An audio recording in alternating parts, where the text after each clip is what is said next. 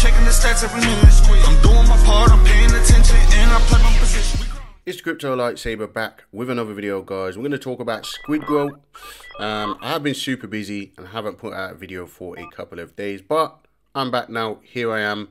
Let's just get into Squidgrow. There has been some new developments in the staking contract and also a potential new exchange. Let's take a look. So with the staking contract, you first of all need to unstake from the old contract. Okay, so if you were using the main page on the website, you would see the staking down here. You need to harvest and withdraw your rewards from here, because you will see that it says 0 now. That's because it has migrated to the new contract, where you will come to the top of the page and click on DApp, and that will take you over to their new swap exchange. Okay, this is not SGX, the Squidgrow exchange that we've referenced, where they're building their own exchange. That is going to be super bullish. But you can actually swap your tokens on here for BNB, Squidgrow, BUSD or whatever. Okay, you can also provide liquidity over here on the website, so you don't need to use PancakeSwap and so on. I believe there's no fees on that on this swap. Okay, so that is definitely a good thing. But of course there are fees on the Squidgrow token, which we all know it's 4% to buy in, 12% to come out. Alright guys, and they now have a new farm and a new pool. The APYs are different, of course. Now on the farms, beware, there is a bug in the contract on the farms at the moment in terms of the APR is not showing correctly. Okay guys, so yeah, just be aware of that. The team are aware, they are dealing with it. Okay guys, however, if you are single staking, you can go over to the pools and get around 21% APR at the moment, just for single staking your tokens, and you can begin to earn your APR on that. Okay guys, you can harvest your rewards, you can take it out whenever you want, you're not locked in or anything like that. So of course, Squidgrow continuing to innovate, and yeah, this looks a lot cleaner. It looks a lot better than just using the main page and just doing that little thing. I mean, this looks like what we're used to seeing with other kind of contracts and things like that, right?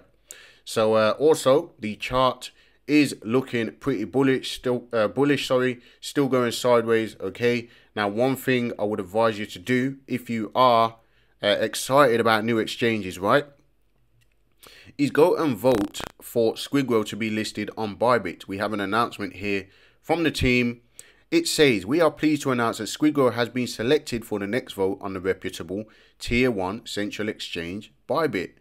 Bybit has been quickly climbing the ranks as one of the most respected Tier 1s, notably thanks to their amazing perpetual markets and so on.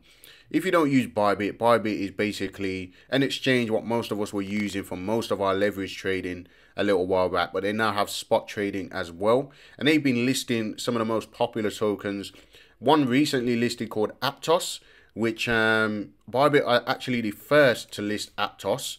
I'm not sure if it's actually on Binance now. I know it was expected to go on Binance, but this is Bybit right here. They listed Aptos, and Aptos is what they're calling the next Solana, what people are calling the next Solana now. So any coin that's bullish, Bybit are going to be right there listing it. And of course, Squidgrow is bullish, and we need them to list Squidgrow, right? So you can go over to Telegram, and you can click on the link, okay, and you can sign up for Bybit if you want to. This is not a referral sheet or anything like that, but just basically for the sake of voting for Squidgrow, if you are a Squidgrow holder and you want to see Squidgrow potentially get listed on Bybit, of course it's going to take a community effort to vote for that, and the community right now has 8,374 members, only 1,000 online, but it would take a community effort to get this exchange.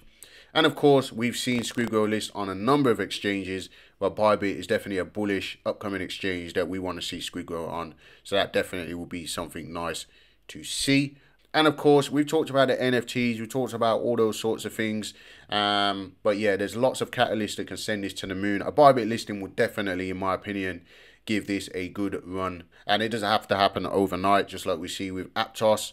Okay, but Aptos is a little bit of a different story. There's lots of VCs. It's literally the first listing ever of this coin. With Squidgrow, we don't have VCs, things like that, ready to dump on us or anything like that. So I think, you know, go and vote, do your part for the community, do your part for the project, and yeah, I just wanted to give you guys that update. It's a very quick video.